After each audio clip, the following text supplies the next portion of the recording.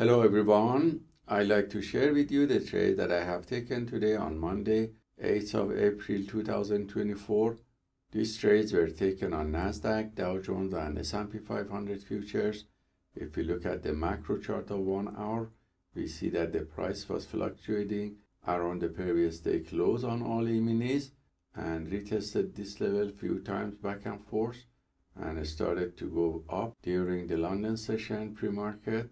And by looking at 10-minute macro chart, we see that after New York market opening, the price started to go down and retested the previous level of support and point of control, and around 9:45 the buyers came back and this wave of uptrend was taken on Nasdaq, Dow Jones and S&P 500 with setup B and C and T repeatedly on all E-minis, and these signals were copied by copy trader to multiple Apex Trader funding accounts, and you see the performance on one of these accounts which shows it was positive with profit factor of 4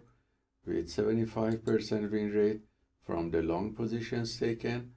and the average win to loss ratio of 1.35. The largest winning trade was $355 and the largest losing trade was $259. So hope this trade taken by the PAAT system for fast scalping is useful for you, and let us know if you have any questions. Have a wonderful day.